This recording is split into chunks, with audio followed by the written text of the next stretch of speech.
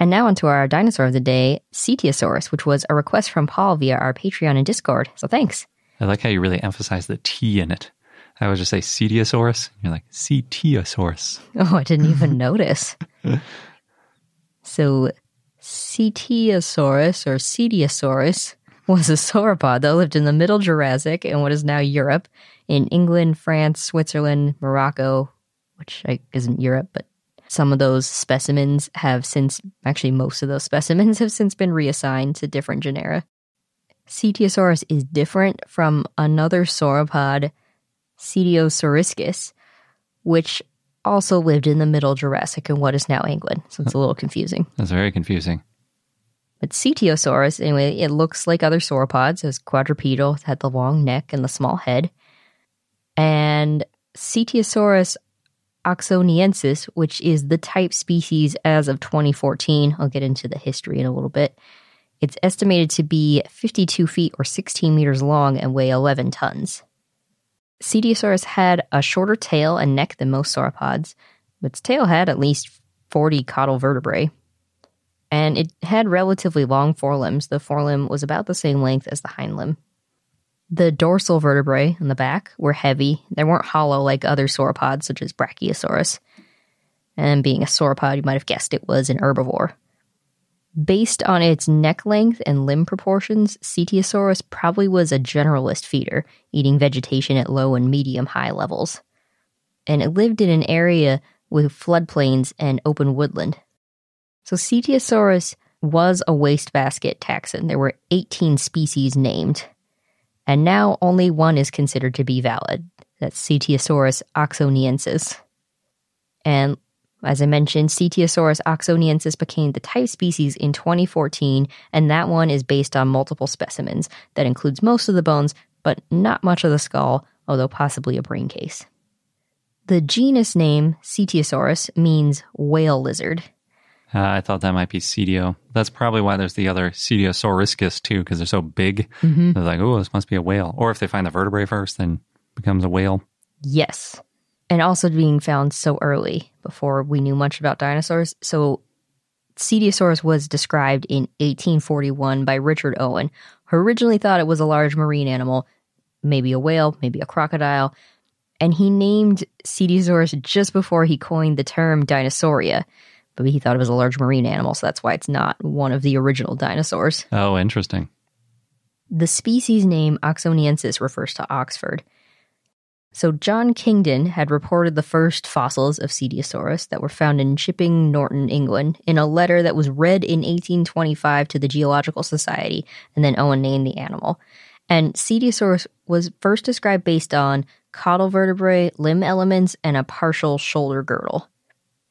So without knowing much about dinosaurs and without knowing anything about sauropods, I could see how it'd be hard to piece together what it would look like. Mostly what they knew back then was that it was a giant. At least the things they knew that were right. Yeah. And Richard Owen said that its bones were much bigger than an elephant's or a megalosaurus, and that only iguanodon and whales were similar in size. There's a quote from the Proceedings of the Geological Society of London in 1842 that says, quote, "As there is no known extinct saurian which can so nearly compete in size with the Cetiosaurus as the iguanodon, it is fortunate Professor Owen observes that the distinguishing characters are so well marked and easily recognizable," end quote. Just found that one interesting now that we know more. Yeah, it's interesting that he didn't think it was a dinosaur, but compares it to iguanodon. Mm-hmm. That's probably because Richard Owen thought the limb bones were like crocodiles and the vertebrae were like whales. He also thought Cetiosaurus was carnivorous. Like those early sauropod depictions where they're carnivorous. Yes, although... So Mark Whitten has a fun whale-like version of Cetiosaurus based on Richard Owen's description, and thank you to our patron Morgan for the link. It's got this long tail, a big middle, and strong jaws. And just looks so different from how we know Cetiosaurus looks now. Well, presumably without the skull, if you're just basing what the head might be like on the vertebrae and things, you'd never expect it to have this little puny head at the end. It's true. Later, Richard Owen did classify Cetiosaurus as a crocodilian. And then in 1842, he named two additional species, Cetiosaurus Hypolithecus and Cetiasaurus epiolithecus, based on fossils found in Yorkshire.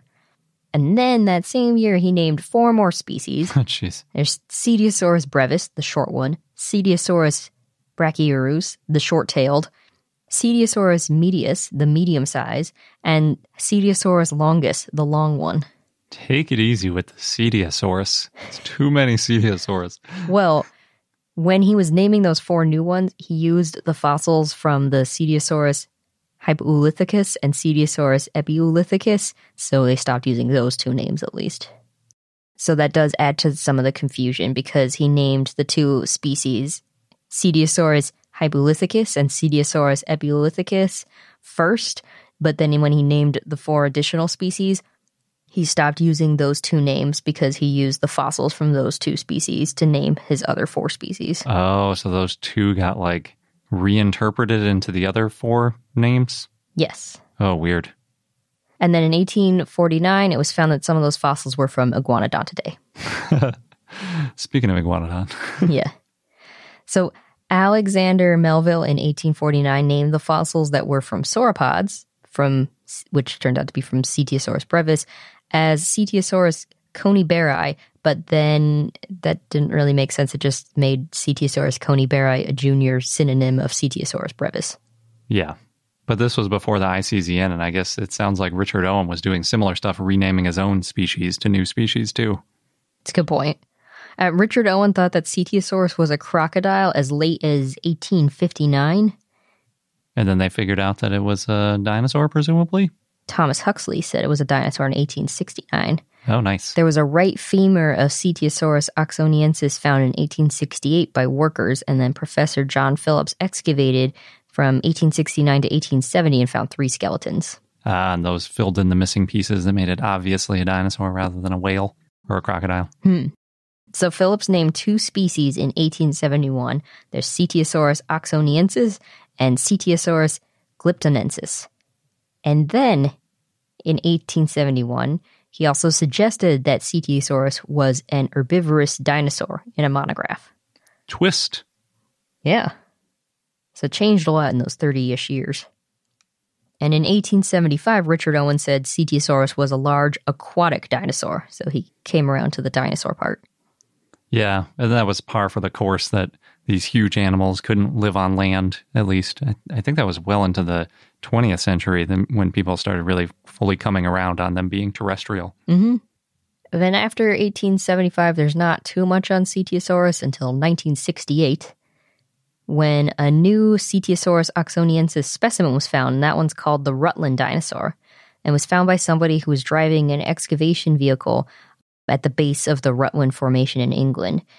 And this Rutland dinosaur is the most complete sauropod found in the UK, which is why sometimes you might hear people say Cetiosaurus is the most complete sauropod in the UK. Cool. It's about 40% complete, and it includes most of the cervical bones, most of the dorsal vertebrae, part of the sacrum and anterior caudals, chevrons, ilium, right femur, and rib and limb fragments. So no skull. Yes. It's about 49 feet or 15 meters long, and since 1985 has been on display in the Leicester Museum and Art Gallery. And if you're trying to find the Rutland dinosaur and you're Googling Leicester, it's spelled Leicester, which is not how I would spell Leicester. Yes. Well, as an American, yes. That's true. If you live near there, you might know how to spell it, I suppose. So Cetiosaurus, again, was a wastebasket taxon. 13 species of Cetiosaurus have been named on fossils that were found in England, 3 from France, 1 from Morocco, and 1 from Switzerland. That is a lot of species. Yes. Well, what made this very confusing was that Richard Owen initially named Cetiosaurus without giving it a species name. It's just a genus. Yeah. That's how most people talk about dinosaurs. Who needs the species name? But then you name 18 types of species and it gets very confusing. It's true. So Cetiosaurus medius was traditionally considered to be the type species of Cetiosaurus, and Richard Owen did say so shortly after naming it in an 1842 article. Richard Lydecker assigned Cetiosaurus oxoniensis as the type species in 1888, but by modern rules of the ICZN, the original author, Richard Owen, is the one who would select the type species. In 2003 and 2009, Paul Upchurch and John Martin looked through all the species of Cetiosaurus and found most of them to be invalid because a lot of them were based on fragmentary material. Yeah, where at the time they seemed unique, but now that we've found so many more sauropods, we look at it and we're like, that's just not enough. Yeah. They also found some of the species to be valid dinosaurs, but they were just different types of dinosaurs, not sauropods. Interesting. Or maybe some were sauropods, but yeah, just not Cetiosaurus. Which is kind of funny because in 1905, there was a paper on parts of the skeleton Cetiosaurus leedsii, and it was a new specimen found near Peterborough that said, quote, "This specimen is so well preserved that since its acquisition by the British Museum, it has been possible to mount the various bones on ironwork in their natural position." And there was a chain of 10 small vertebrae, and they said, quote, "A chain of such vertebrae at the end of so massive an animal as Cetiosaurus must have been especially liable to accident." I mean, I just like that second quote about being liable to accident. But the main thing here was that they thought it was so well preserved and, you know, they could mount it so easily. But in 2003, Paul Upchurch and John Martin found that there was nothing diagnostic in that species. And they found that that species was a Nomum dubium.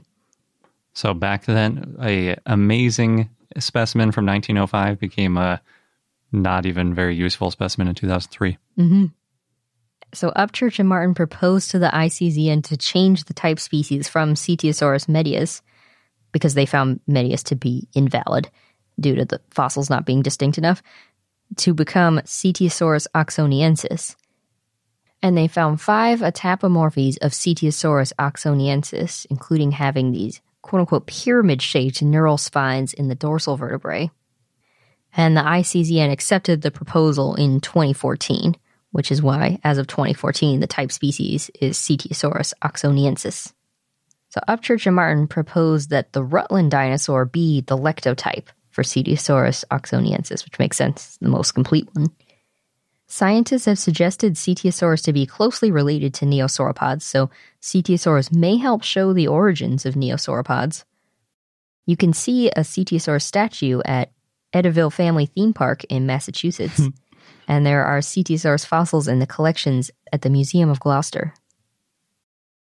For those of you who listen to our Dinosaur of the Day segment and you like it, please consider becoming a patron. We take new Dinosaur of the Day requests from our patrons and offer a bunch of other perks as well. So check out our page at patreon.com/iknowdino or click the link on the left.